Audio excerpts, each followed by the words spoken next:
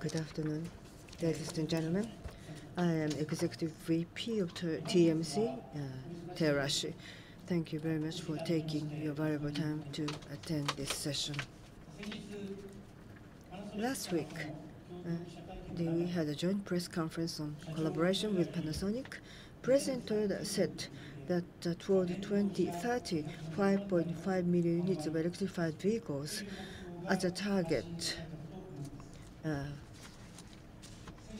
And that message was conveyed by him. So Mr. Abe, the managing director here, talked about the history of hybrid technology, and then at the last week's press conference, the president talked about this collaboration on the battery development. And today, I would like to take the floor to explain our challenge toward the further wide use and development of the electrified vehicles. Actually, ZEV vehicle, 1 million units, PHEV hybrid 4.5 million. Those units targets were supposed to be mentioned by myself, but already during the Q&A on the 13th, Mr. Toyoda already mentioned those numbers. So I would like to give the details of our challenge toward achieving these goals. So in the Q&A, the President Toyoda mentioned about the CAFE and ZEV. Zero emission vehicle, ZEV, is based upon the regulation requirement. So the global car growth, according to the regulatory momentum, the level is maybe less than 1 million units per annum. In addition, every year 85 million units or the 90 million units are the conventional gasoline driven vehicle, including the diesel vehicles. So conventional engine-based vehicles are huge volume. But CAFE, CO2 emission control, is applied as a regulation. We have to cope with those two requirements. So we are developing the car which satisfies the ZEV requirement and one to satisfy CAFE. In order for the ZEV vehicle to satisfy CAFE, it will take some more time. Quite often we say that hybrid vehicles were excluded from the environment-friendly vehicle category, but it's not the ZEV category per se, but the hybrid vehicles are important strategic vehicle to satisfy the CAFE. Now, I would like to talk about the form to which Toyota aspires to build a sustainable society and customer smiles through offering three values: safe and security, inspiration, environment. We will achieve sustainable growth by steadily forging a solid footprint. So today I will talk about electrified vehicles, and we will apply the same fundamental principle stance.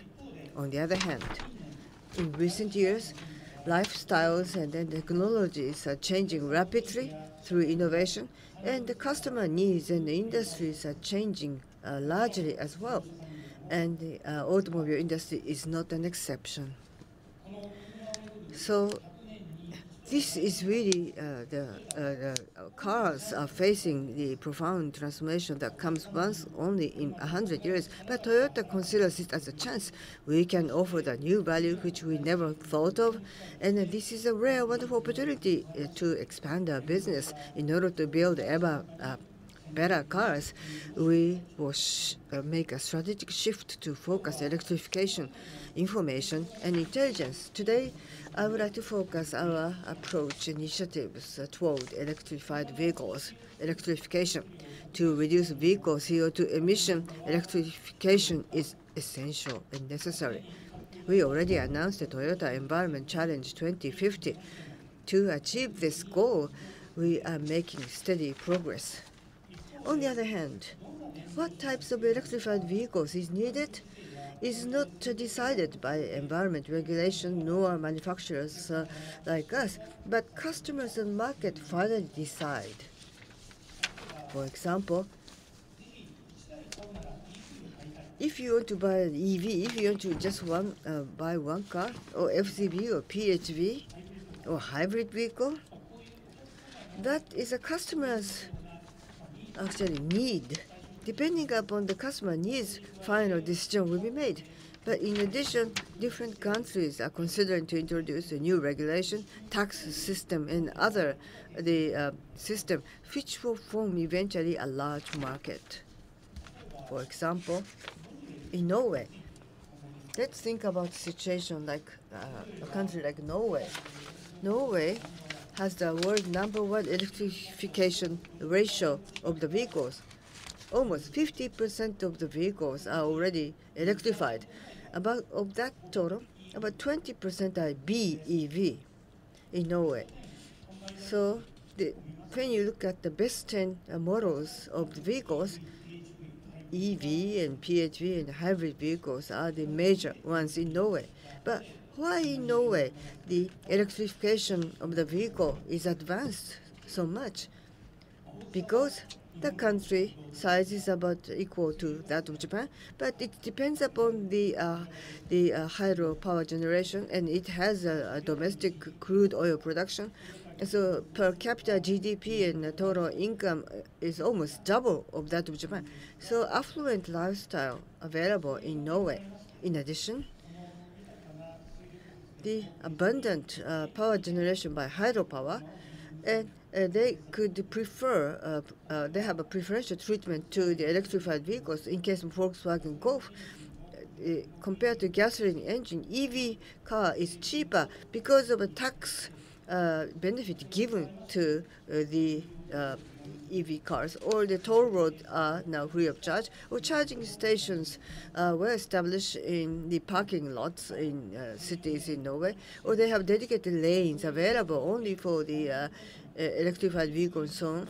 So the running costs also prefer the electrified vehicles, and for the first time that the 20% of the BEV is achieved. By all these special measures, the 50% or so is achieved for electrified vehicles, and BEV ratio of 20% is achieved. Because a unique feature is that Norway is a country that doesn't have an automotive industry. It has a small market. So that kind of a policy, as well as the national measures, can be implemented based upon that underlying factors. What about the Toyota's business in Europe? As to the electrified vehicles, almost 50% in the last 1 year. So we are about to reach 50% of electrified vehicles in European market. So that's how we already advanced in terms of electrified vehicles in Europe on behalf of Toyota. Well, let's look at Japan. Following Norway, Japan is world #2 in terms of electrified vehicle population, which is 30%. But we don't have a low energy sufficiency rate. So we have to consider the use of diverse energy sources for like hydrogen, electricity. So therefore, we like to promote the use of HV as well as FCV. Norway #1, Japan #2 in terms of electrification ratio. But third and other countries of the world only have less than 10% of the electrification of the vehicles, and other countries should follow Norway and Japan. And in case of Japan business, almost half of the Toyota cars are so-called electrified vehicles category. As a mass volume manufacturer, to sustainably supply vehicles suitable for the customer needs, it is necessary and sufficient condition for us to increase our diverse lineup of the electrified vehicles. To popularize electrified vehicles, we believe it is necessary to take all-encompassing approach to products, technology, infrastructure. To achieve this goal, we set the specific milestones for electrification. From 2020, BEV rollout in earnest by Toyota. Specifically, in 2020, we will introduce a mass-produced, self-developed BEV strategy launch in in China. And for both Toyota and Lexus brands, we would like to gradually launch those products globally in Japan, India, the US, and Europe. And by the first half of the 2020s, we plan to introduce BEV of more than 10 models. And around 2025, electrification the version will be available for all vehicle models. And we would like to expand this electrified vehicle lineup like Prius and Mirai, and all the models will have the electrified variation around 2025. We aim to discontinue engine-only models. And then in 2030, over 50% of the vehicles sold by Toyota will be electrified, and 10% or more will be BEV and FCEV. And to estimate the global sales volume according to the current global Toyota sales, electrified vehicles will be more than 5.5 million units in total, including HEV, PHEV, and BEV and FCEV. And ZEVs not using gasoline, such as EV, BEV, and FCEV, will be more than 1 million units. So we would like to deliver those electrified vehicles to the customers worldwide. In order to achieve these milestones, we need our all-encompassing approach to products, technology, and social infrastructure. First, products approach. So far, as shown in this chart, this is an image of a product development by us. So taking into account the driving performance and technological features, they will use the BEV for the short distance, and FCEV is for mid-range distance. However, as I said earlier, that society is going through a major change, and product needs of customers in market get rapidly diversified. Thus, we should not just stick to the categorization of the past. We need to diversify electrified vehicles to promote wider use. First, EV. To supply, of course, it is available as a mid-size to the large vehicles and buses and trucks and so on, but it has a broader application like commercial and sharing services. We will introduce diverse products together with Toyota Group companies. So EV Common Architecture Spirit, which is the company we founded, which will develop the fundamental technology for EV. I'd like to elaborate on that later. Next, I'd like to touch upon FCB. Quite often when I talk about this, people say, oh, Toyota, is it just shifting from FCV to the EV? No, not that the case. We would like to cover both directions. In 2014, Mirai sedan type was launched, but for passenger car, SUV, and Lexus luxurious vehicles will also be available on electrified version and so on. And buses and trucks and commercial vehicles will also be covered. Together with the Toyota Group companies, we would like to apply this, the fuel cell technology to many different industries. Lastly, I'd like to touch upon HEVs. Now, Toyota's traditional hybrid system will be relooked at and further refined from the perspectives of fuel efficiency, cost, and driving performance. For example, we might focus upon sports type, which accelerates well, or the high-power type, which has excellent towing capability, and also for emerging markets, one motor or mild HEV, such as affordable hybrid. You might refer to the LS, which we just announced the other day, which will be including the multi-stage hybrid type to cope with the variety of the needs on the part of the customers. Let me talk now about technology electrified products. Back in 1997, Toyota announced its iconic Prius, and over the 20 years, Toyota's sales of electrified vehicles have reached approximately 11 million units worldwide to date. Now we cover 90 countries countries and regions. And in terms of product R&D, we have 4,500 personnel with approximately sales volume reaching 1.5 million units. What does it mean?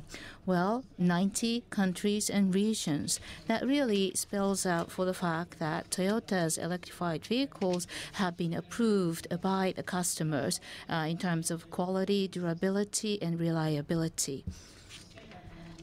Speaking of this volume, 11 million units. And the people who back up that volume in R&D, 4,500.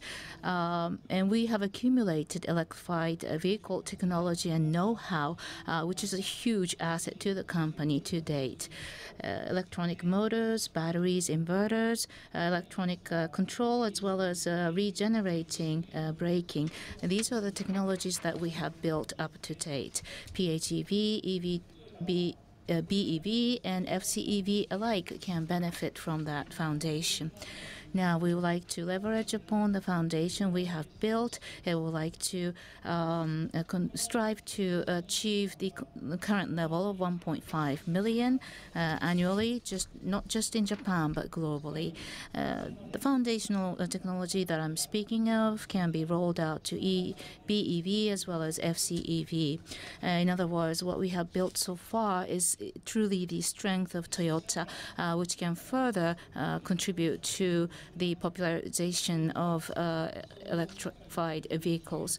However, when we speak about this volume of 5.5 million, it really goes beyond what we have currently. It's a dramatic change in stance. Of course, over the 20 years, we have built up to the speed of 1.5 million, but we're now talking about 5.5 million in 2020, which means that we would like to have triple volume in just half of the time frame that we have surpassed from the start of this achievement, which will require huge efforts on our part. That is why I'm saying drastic change in stance. Now, amongst the 5.5 million, that includes 1 million zero-emission cars. Speaking of Nissan Leaf example, when you look at the battery capacity alone that is equipped on board the current widely sold BEV, that's 50% the capacity. So looking at volume itself, it's 50 times the hybrid battery. And when we think about the cruising range, of course, JCT-08, it's about 100 kilometers. So speaking of becoming par in terms of the cruising range, you can imagine how much more batteries are in need, how much more advancement in that technology is indeed in need. Now, in order to a widespread electrified vehicles, the key factor indeed is batteries, as I aforementioned. Not just the supply capability, but also the energy density, which has to do with the cruising range or charge time. Of course, that affects the vehicle cost largely. So we feel that for the development and production of such, we need to do a large-scale investment. So towards 2030, 1.5 trillion yen investment will be made as we calculate as R&D and CapEx. Just the other day, you heard us step on the axle towards that goal. Now, from the start of our business, Toyota has focused upon the importance of batteries, and we have spent needed efforts in the development of such. The all solid-state batteries that we are aiming to bring to the market for practical use by early 2020s, of course, will contribute largely for the benefit and performance increase because it's smaller and lighter, and also the cost benefit. We've just made an announcement, as you heard, on December 13th, 2007. combining the strength of Panasonic, which is a leader in the automotive battery. Combining that with Toyota's know-how, we believe that the alliance will help to achieve further in terms of developing prismatic batteries for automotive use. Of course, this was the final piece that we had been aiming for. Now, with this piece in place, of course, as a key factor fulfilled, we have a strong wind helping us towards our goal. So we're ready for the electrification. Now, 5.5 million units in 2030. We have already steered our ship towards that challenge. We're striving strongly forward. Now, lastly, let me touch upon social infrastructure. The electrification of mobility and the resources and energy issues cannot be separated. Toyota will not only produce and sell electrified vehicles to the society, but also work upon social infrastructure. First of all, in terms of resources, we will first focus on batteries. As the electrification continues, of course, the use of batteries will increase as the number of such units increase. Batteries, of course, require rare metals such as Ni, nickel, and Li, lithium. Of course, we would also be thinking about recycle and reuse because we need to be considerate of industrial waste being produced as a result. Now, so far, Toyota has always been engaged in reuse and recycle of hybrid batteries. We would like to do the same with electrified vehicles, especially when it comes to HEV reuse and recycle. And BEV, also in the same regard, we would like to reuse such batteries for stationary chargeable battery that is something that we can do, and power plants and business facilities such as factories will benefit from such use of renewable energy, recyclable energy. We have already started actions with the stationary storage battery. We would like to show you some examples using this slide. One that I like to highlight is the use of hydrogen station.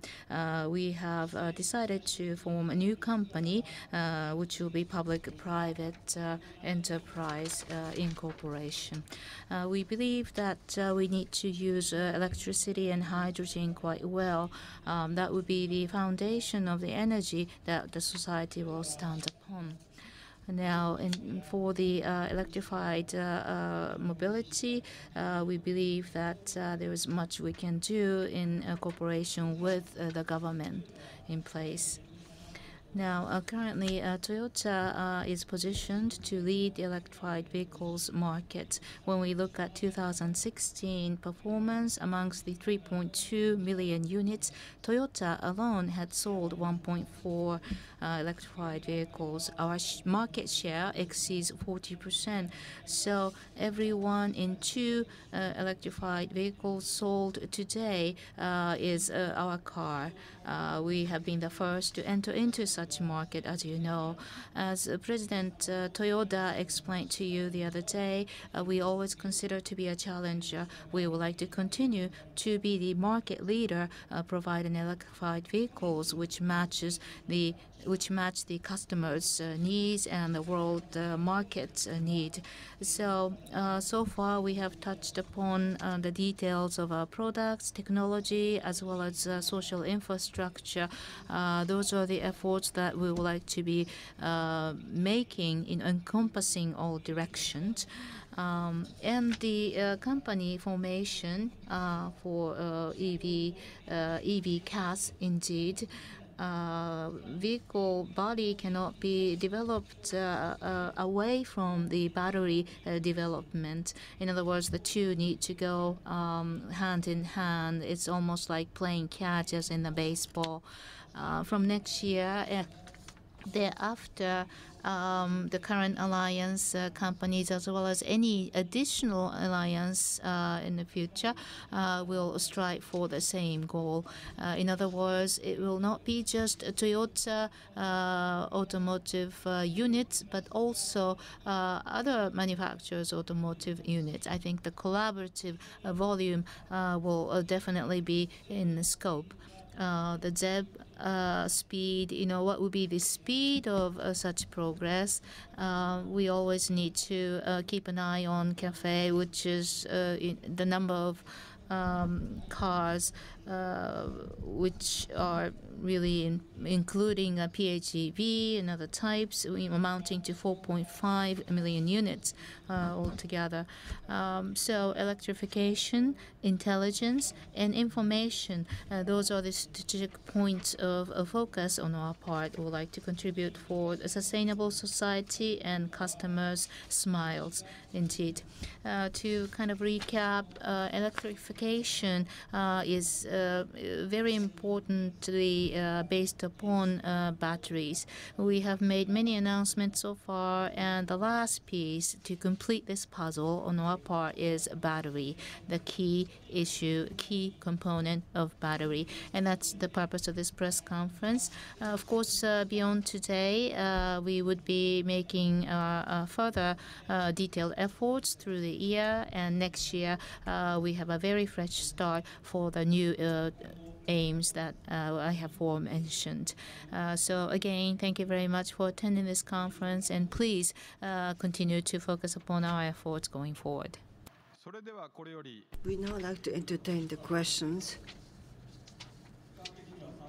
About half an hour for the question answer session. A person with a question, please speak to the microphone. Please raise your hand and please speak to the microphone. Please identify your name and affiliation company. Thank you. We'd like to give a chance to as many people as possible to ask questions. So please ask up to 2 questions per person. Thank you. Chikaoka of Nikkei Manufacturing, Monozukuri. Well, about this electrification, that this engine development, how is it being progressing? I'm concerned about the electrification of the engine because the new engine development, well, amongst different engines, the combustion efficiency should be raised to 50%. Mazda and Nissan are trying to develop a brand new engine. So engine itself is evolving markedly, I think.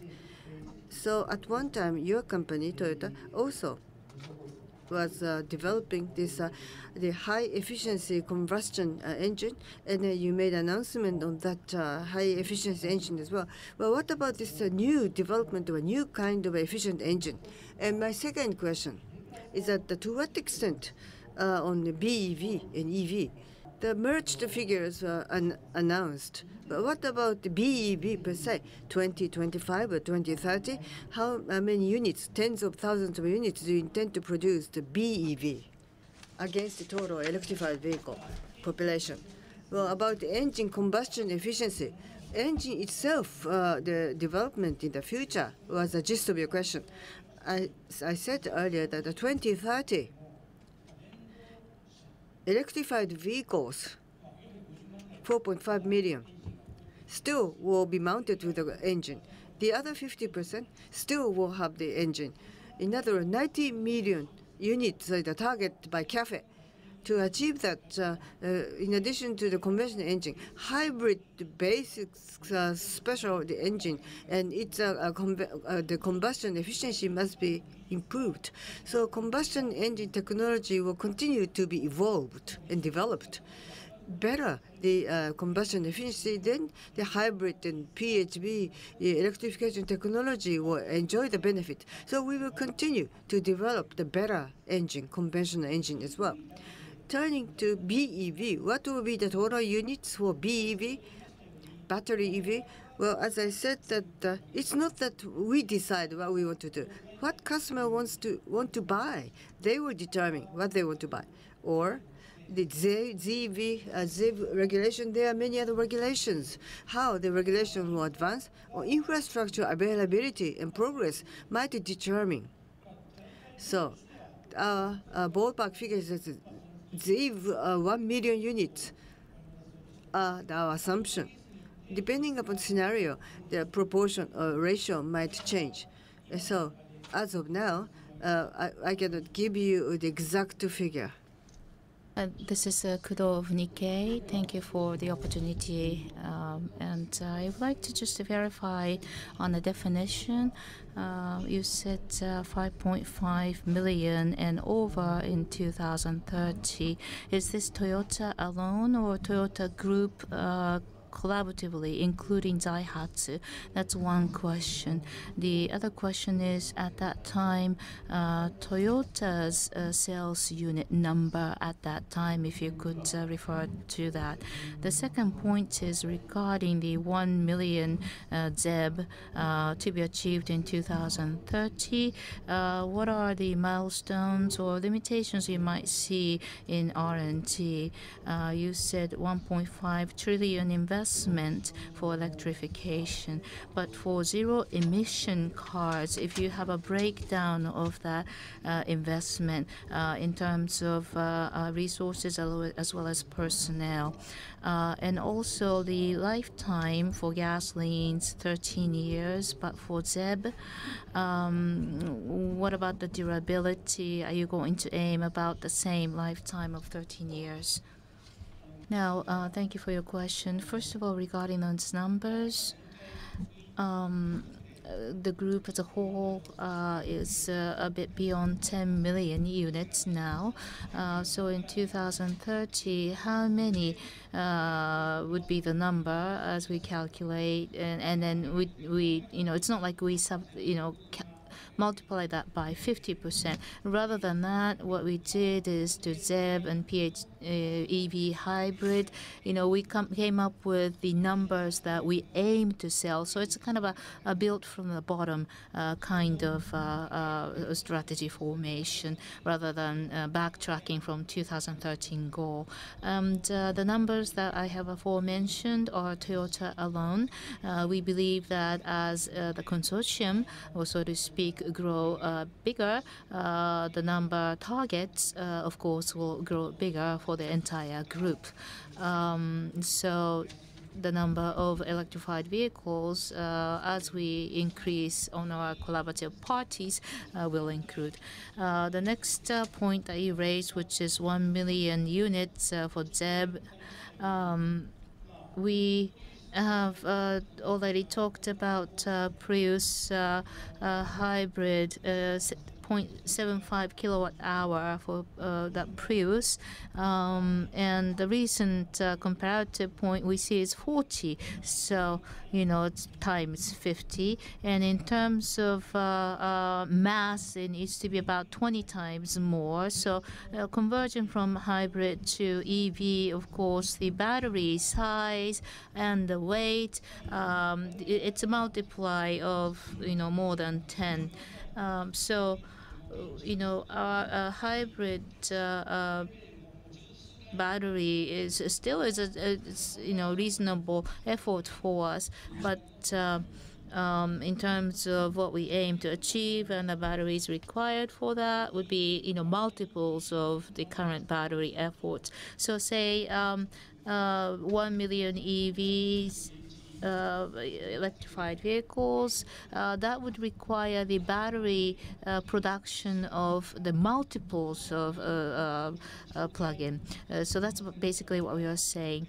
And in the global picture, if we are foreseeing 20% or 30% being EV, I just want to emphasize on the battery requirements at that time, in that time frame within that picture, and who will be the manufacturer of such batteries. There are some risks I can mention, which is the material cost increase, and also the battery, it's the equipment industry, so they need to be manufactured in a clean environment, which will require a lot of initial investment, and also running maintenance cost is high. From lithium to all solid state, such conversion may require another large size investment. So again, the battery requirement is huge, and who is going to invest to make sure that the manufacturing is par with it, having enough capacity and such. So, that needs to be in place before all electrification visions that I have aforementioned can be achieved. So in the last 1 to 2 years, I'm sure you are exposed to the announcements that Toyota had made, and I believe by that you can see the horizon of our future vision, what it is that we are focusing upon, where it is that we are aiming to go to with our collaboration with Panasonic. As you heard in our recent announcement, we have filled the last piece of puzzle to this grand picture. Now we can accelerate and really go towards our grand goal. In terms of the lifetime, of course, battery technology will be the important foundation to build up to that. What will be the durability, lifetime, and what are some technologies involved in that? What are some control factors involved in that? In other words, the use of batteries alone or the production of the batteries alone will not solve the entire picture. That needs to be developed in collaboration with the automotive body itself, and the two together, the car and the battery, can bring us to the achievement. So the announcement we just made the other day really finalized and completed our vision for electrification. Ogawa of Nikkei Automotive. My first question is about the EV development. What is the division of roles among yourselves? Mazda and you had an announcement. A new company launch was announced as well. According to my understanding, your relationship with Mazda, you will develop the platform, like underbody and so on of the EV, BEV, covering a compact car, a small car to the big cars. And then for the commercial vehicles, a cell has to be common once to lower the cost.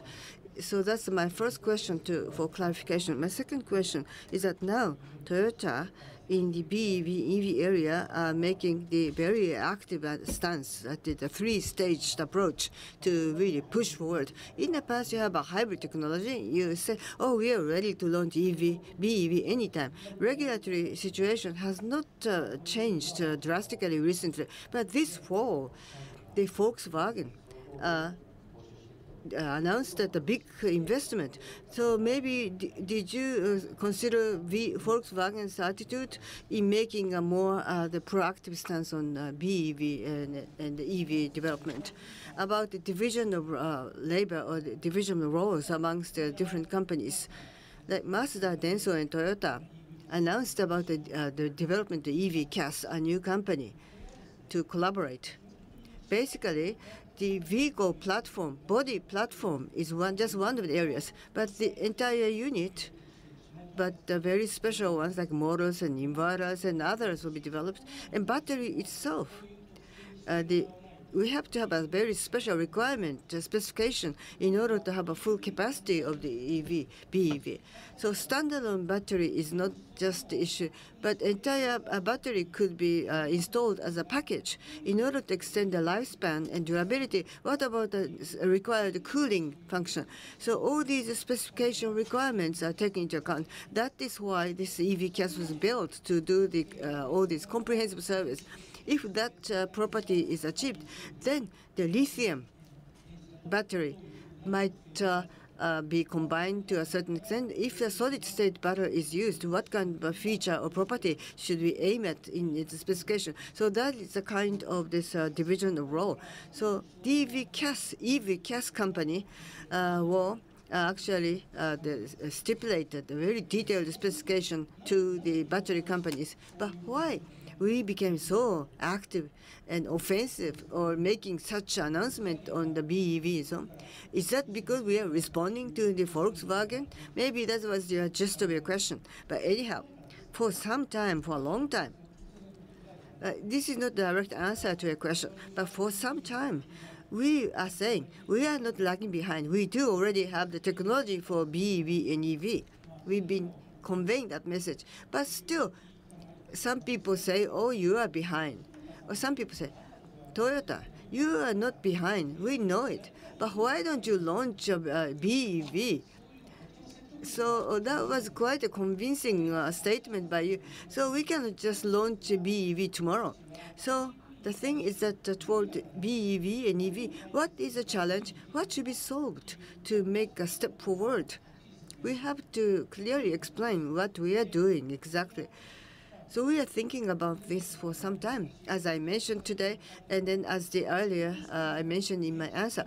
But battery is the barrier which has to be clearly solved first, because it was a missing piece. We say, oh, the batteries can produce in mass production and so on. That's not the scenario Toyota can think of, because battery was the issue.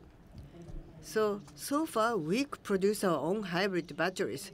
So we have to have a complete good battery story. And then when our desirable BEV and EV can be launched, that clear message should be launched. And some people were waiting, why you haven't launched BEV yet? So that is why we are ready to accept any comments on these things. I am Kawamura of GG Press. Thank you for the opportunity to ask question. I might be a bit redundant, but want to clarify. My question is regarding the alliance and your relationship. You talked about EV role division for CAS, for EV CAS, but looking at 5.5 million, your relationship with Matsuda, Daihatsu, Suzuki, and there are companies in automotive industry which are not in partnership with you now. Are you going to combine your hands with them, collaborate together, or not? That's my question, number one. And the second question is your effort for all solid state aims in early 2020s. What is your relationship with Panasonic in relation to the all state? And you talked about those target numbers to achieve in terms of the units. How does Panasonic get involved in that? I believe your number one question, number two question are quite interrelated in terms of my reply.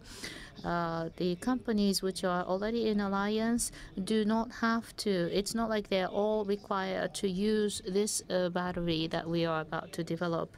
EV CAS basically would like to take the leadership in determining the specs of the batteries needed, and which battery maker to actually use will have to be decided on a part of the OEMs respectively and separately. So, all those alliance companies will independently make a decision as to which battery maker to use. And speaking of companies which are not in the alliance, the way to think about that is, it's not just electrified vehicles, but also, Toyota and Toyota Group's stance upon the vehicle concept as a whole for electrification. In other words, with ZEV and CAFE, those achievements require quite hurdles to be clarified. So when we talk about batteries or EV, hybrid, PHEV, FCEV, all these units need to be leveraged, used to the fullest. If there are any such requests coming specifically from OEMs, we're willing to open doors. We'd like to do the same with batteries. And the approval and the fit-in is very difficult, then we would like to have a have a solution in terms of the unit. So when we think about the environment, once we hold onto a good solution, then that solution shall be used for a wider use, more benefit to be shared by the others, so to speak. The second point was regarding our announcement with Panasonic and what is the positioning of all-state batteries in that partnership. Mr. Glower, which is EVP of our company at the motor show, talked about early 2020s as a time to commercialize for such vehicles. when we talk about 1 million electrified vehicles or BEVs, and the difficulty of coming up with sufficient batteries will be a very difficult task. I believe you have fully understood that. And if we were doing it just internally with our investment, at the time of manufacturing, Toyota alone cannot achieve that. We will need to make that achievement in collaboration with other companies vis-a-vis battery makers.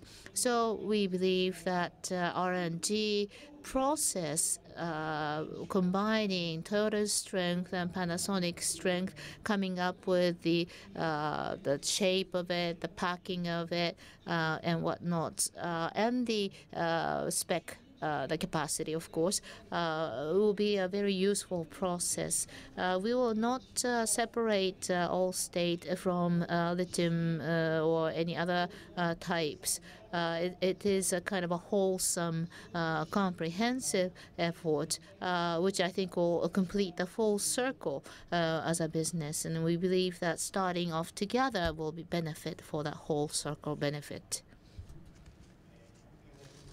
I have two questions. First point is about battery. What do you think, whether should that be in-house made or outside sourced? Because like a PHEV, I don't know, but basically you like to develop internally and build in-house. Is that the right understanding? In-house production. This business model, compared to the other automobile companies, outsourcing is a mainstream, procuring from outside. But the vertically integrated production is only you and Tesla, I think, maintain as a policy. The government of China is really investing, like the solar power panel and so on. The costs are going down. So the in-house production has merits and demerits. What do you think about R&D expense? Like FCEV will be developed, and you will have the omnidirectional, all comprehensive, encompassing activity, 2 trillion yen or something that you invest in R&D. So I think the budget gets difficult. You are no longer pursuing the volume. So how do you manage this R&D expense in the future? How about your cost sharing with other companies? The in-house production versus outsourcing, of course, that is the major decision with regard to the production of battery.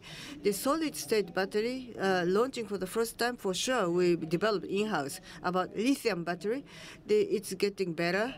So the current production line, we will consult with the Panasonic, but how is the speed of increased production in the required investment, and we have to strike a balance to decide which part we produce in-house versus outside procurement. We haven't talked to Panasonic yet, but maybe globally, the companies who might have this production capacity, then we outsource outside fabricators to produce the battery maybe. When you think of China itself, huge volume is expected. So maybe local possible production together with a local battery maker in China, that might create a win-win scenario for both parties. That might be a possible scenario. But as of now, 1 million units or 4.5 million units are the targets. We just announced that we like to work hard to achieve those goals. We have to satisfy different regulations, and the customer needs are changing. Or the battery itself. We have to create a competitive, high-quality battery. Those have to be taken into account to consider the future possibility of different forms of collaboration, including the in-house production and outsourcing. So we do not have the exact specific plan as to that split. That the volume I mentioned earlier might be difficult to be satisfied by just in-house development. As to the R&D expense or investment, personally, my work, as far as my work is concerned, I've been involved in the business planning, alliance, and strategy. Those are my jurisdiction. To the engineers, I tell them, "Oh, you spend too much money on R&D." I used to complain. They say, if you complain too much, why don't you do it myself? So next year, I will be in charge of the R&D. So finally, we have created a good alliance and partners, and we now like to realize a good R&D. So I'd be responsible to demand more R&D budget from the head office. But anyway, basically 1 trillion level is this Toyota R&D. What can we do under this 1 trillion in budget? And basically, within the business balance sheet, we have to think it in that well-balanced form. So in a way, scrap and build is a good policy. We might be overspending in some area. Maybe we have to shift that money to a more advanced area like battery development and so on. So it's like a scrap and build concept applied to the budget allocation as well. In terms of R&D budget, is it just good to have the higher level? No. It's same to the capital investment. Even though you have big budget, if you don't have enough capable people to do it, they cannot spend money wisely. If they spend the money, they just waste money in other way. As I said, that the R&D budget, as far as that's concerned, how effectively, efficiently do you use the money to achieve a good outcome? So that is the optimal business practice, and that is a big challenge we are faced with. And now electrification is a key word for this press conference today. But a year and a half ago, we introduced a new company system. And it is a part of this overall trend because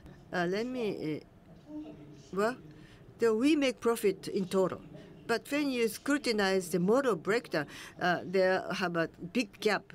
Some money-making model versus not. The small car making, for example, Toyota Compact Company is making small cars. They are hardly making any good profit. On the other hand, what about the tiny compact car maker, mini car maker, like Daihatsu? They were making like 100 billion yen, like Suzuki, making more profit, even though they are making such a tiny mini cars. So is the way we use money, is that really spent wisely and effectively? We have to learn more seriously with the others. So that's why we established this company's organization, and then we set up all these alliance with other companies to learn their practice. The 1 trillion budget should be more wisely and effectively spent. So it's an overall grand trend. So the budget, the absolute term, the figure of budget is not just sufficient. The way we have to change practice through electrification, but the way we do business every day should also be improved. That's overall practice that we like to improve. Wall Street Journal runners, I have 2 questions, please. Number one, in U.S. Toyota dealer, what would be the day when a consumer can go to that and buy a EV, electrified vehicle? And this 1.5 trillion investment, please give me the time frame. So when would be the day when a consumer can go to a U.S. Toyota dealer and buy a electrified vehicle? Our public relations policy basically says that we cannot talk about product strategy. My question to you actually would be, when would be the date when America has that sentiment to wanting to buy an electrified vehicle? That was a very good question. I would struggle to try to answer that. But at Nissan, what they were saying is that there may not be a much volume of purchase, but they are selling Leaf. That's their strategic positioning, even if they do not make good profit. Is Toyota going to place the same strategy in place, or are you for the revenue? Well, so without the specific target date, I offer the following. Basic line of thinking is when we talk about electrification, the ZEB regulations is something that we keep in mind. Hydrogen will be our answer to ZEB, and local efforts are, of course, combined with the central efforts. But as ZEV become tougher and tougher, what will be the infrastructure catch-up pace, and the EV electrified vehicle or BEV market itself, how are the customers be ready to accommodate? How willing would the customers be to accept BEVs? We would like to keep that in mind to determine the pace of our, widespread adoption. Basically, we have this basic fundamental technology and the upper body, the body platform and whatnot, and then thereafter is the completed cards. It's unthinkable that we would just ship to China. We would include US and other locations as well. So in the reasonable early part of 2020s, I believe we'll see that day that you are asking in your question. So that will be the task that I will be making efforts upon starting January 1, 2018. So ask me that question again, if you would. And then you talked about 1.5 trillion investment, the time frame of such. The current battery R&D that basically added by what we will spend next year and whatnot. So 1.5 trillion is from next year to 2030 to come up with the battery technology for the volume of the cars that we aim to sell. About the half of 1.5 trillion, I believe, will be invested for battery R&D. Thank you for your valuable input. I'm Nezu of Nikkei Electronics. I have two questions. The first of all, that electrification have three criteria. The one is battery, and then you mentioned mostly on battery. What about motor and inverter? Basically, that your company will develop it in-house, is that the right understanding? Or BSA or other, Nissan or Honda are doing, but they are strong. They are working with a motor supplier outside. So they set up a joint venture to procure motors. So what's your thought on the motor and inverters? That's my first question. My second question is that you have formed a collaboration with the Panasonic, so you will start to consider different ways of collaboration. But this time, through this collaboration with the Panasonic, the last piece of the electrification is already satisfied. But you announced that you start to consider the collaboration, but you are already saying that the last missing piece is already filled. So what is why do you think that the last missing piece is already filled, even though you just are starting the feasibility study? Well, as to the first question about the motor and inverter, in-house development is not really the case, because Denso and Aisin, they are the Toyota Group companies. They are already producing those. So it's not that just develop in-house, but we already have that capacity in-house and collaborate further. If outside people would like to use our technology, we are willing to offer. And so some of the basic technology we would like to use and summon all the technology of the Toyota Group companies. We'd like to maintain our open stance in that point. The second question is very good. You really pinpointed the good part of the issue. Well, we've been talking about collaboration, but Toyota side approached Matsushita or the Panasonic, and then we share the same and common understanding of the problem. In other words, that to develop the battery, the framework is already agreed upon between the two companies. Based upon the overall framework, what about the tiny pieces and the parts?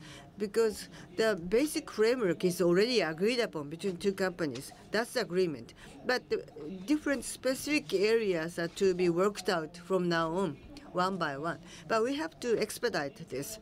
So we will, of course, have a feasibility study. But it's not that you start to write from this scratch. It's not the case.